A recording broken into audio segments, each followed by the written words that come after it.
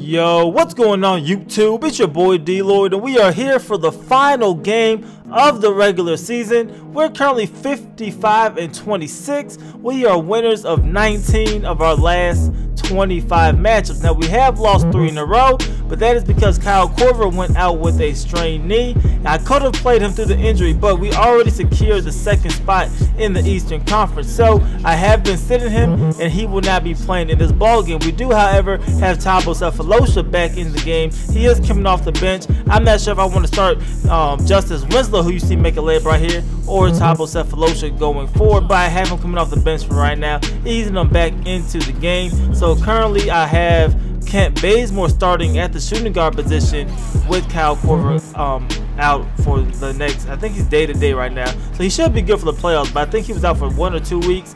But everything should be a lot better with Kyle Korver, especially by the time we're into the playoffs. But anyway, we're going to start the commentary off. You see Porzingis right here. He gets the turnaround jumper to go down. We took an early lead, but right in here, we're down by 1. You see Kent Bazemore attacking the basket, and he gets that layup to go down. So we're now up by 2 points. Now Garrett Temple, he's going to drive in, kick this one out, and this one's going to be Neal, who knocks down the jumper.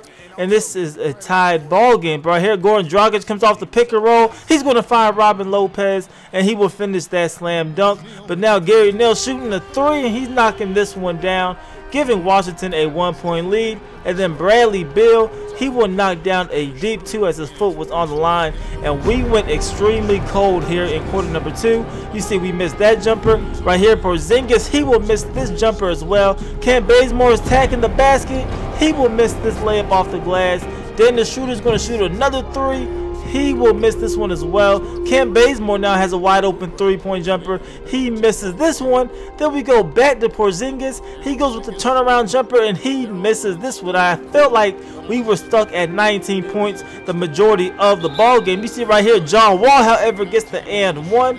And they are now up by 11 points. Now right here, Bradley Beal is left wide open in the corner. He knocks down that 3. It's a 10-point ball game once again. So now 4 minutes to go in the half. We're going to find Horford, who finally knocks down a jumper. And now we make this an 8-point ball game. And then right here, Kent Bazemore, he will pull up for the mid-range, and he knocks this one down as well. 6-point ball game, 3 minutes to go in the half. Bradley Beal makes this a 9-point ball game, knocking down that 3. But here is Kent Bazemore. He's driving to the rack. He will go with the hop step layup, and he will finish it. So we are now down 32-41. Ben McLemore coming off the bench, and he gets that layup to go down. He's enjoying the 6-man role with Kyle Korver out. He's going to go with the backdoor cut right here, and he finishes it with a nice cock back slam. So take another look at it. Goes between 2 defenders and finishes with that slam dunk. Right here, we come up with a steal. Ben McLemore is running on the break, and he will finish it with a nice slam dunk. And the Hawks are going on a little bit of a run here. We were down by as much as 11 points. It is now a 3-point ball game with 20 seconds remaining in the half. But look at the moves right here by Ben McLemore, driving it to the rack. He will finish it with a layup. We are now down by 1. We come up with a steal. Now I tried to throw the alley-oop here, but it did not let me throw it. But we're still going to get the ball down low to Sefolosha. He will draw the foul. So he is at the free throw line. He will get that one to go down. That's his first basket since returning from injury. He will knock down the second one as well. So at halftime, the score is 44-43. We are 0 for 9 from the 3-point line. Hopefully we can turn that around in half number 2. So now we're in the third quarter. You see John Wall right away. He's knocking down a 3-point jumper, giving the Wizards a 2-point lead. But Justice Winslow will answer back, knocking down the 3 of his own, and that is our first made 3-point shot of the ball game. Right here, Dennis Schroeder's throwing up the alley-oop. We cannot get it to go down, however. But Justice Winslow was there, and he will knock down the mid-range jumper. We are up by 3 points. Look at this play by John Wall fading away, and he is still going to knock down the deep 3. This game is tied up, but now later on, Washington is up 53-51. We're moving on the break. This is Justice Winslow wide open from the corner. He's able to knock this one down, giving us the lead. Now off of a missed shot, we are running on the break. This is Lamar Patterson throwing up the alley-oop. And that is Justice Winslow finishing it. And this is Lamar Miller's really first action he has seen in a couple of months. He's only in the game due to injury, but this guy was passing the rock all over the place when he came to the game. You see him throwing another alley-oop right here.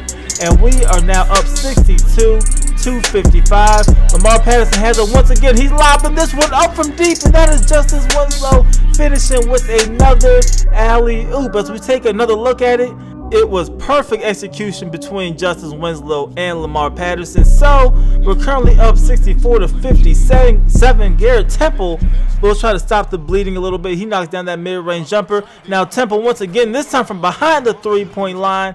He knocks down that three. It is now 67-62. He knocks down another mid-range. This is a three-point ball game. Now in the fourth quarter, this is Chris Humphries making this a one-point ball game. But this is Justice Winslow. He's going to drive to the basket. He will finish it with a layup to make this a three-point ball game once again. And then Kent Bazemore for three. He is knocking this one down.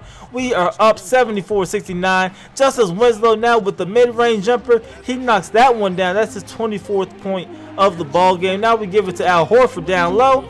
He finishes it with a turnaround jumper. Now you see Bradley Beal trying to fight back for the Wizards. He knocks down that three to make it a two-point ball game with 4 minutes remaining, but we will go on a run. This is going to be a three from Porzingis. You see John Wall driving into the lane. He gets blocked. Dennis Schroeder is now going to try to push it up the court. He will throw up the alley-oop, and this is Justice Winslow with another alley-oop finish. And this is going to pretty much be the ball game. We will end up running away with this one, and the final score will be 95-85, and that's how we finished the year. We finished 56-26. We're going to be second seed in the Eastern Conference. Justice Winslow led the way, 28 points, 13 for 20 shooting. Porzingis had 21, 7 and 5 as well, and then Kent Bazemore 13, 5 and 5. And this is the third straight game that Justice Winslow scored 20+ points. So hopefully he could carry this momentum into the playoffs. But that is it for this episode. As always, let me know in the comment section below, who do you think was the player of the game? Let me know how do you think this team is gelling as well as we head into the playoffs. And please leave this video a like and subscribe if you haven't already. It's your boy DLloyd. I'm gonna see y'all next time. Peace.